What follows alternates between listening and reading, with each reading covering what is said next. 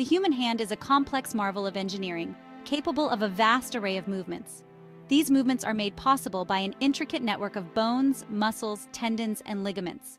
Here are some fundamental movements of the hand: flexion, which is bending the hand or fingers towards the palm; extension, which involves straightening the hand or fingers; adduction, moving the fingers towards the middle finger; abduction, spreading the fingers away from the middle finger;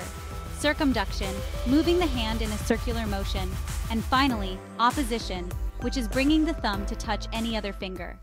The wrist also plays a crucial role in hand movement: flexion, bending the wrist towards the forearm; extension, straightening the wrist away from the forearm; radial deviation, moving the hand towards the thumb side; and ulnar deviation, moving the hand towards the pinky side. Beyond these basic movements, the hand can perform countless complex actions, such as grasping, which involves holding objects with varying sizes and shapes; pinching, where small objects are picked up with the thumb and index finger; writing, which requires forming complex patterns with the fingers; typing, involving rapid and precise finger movements; and playing instruments, which demands fine motor skills and dexterity. Several factors can influence hand movements, including muscles, where the strength and coordination of the hand muscles play a crucial role;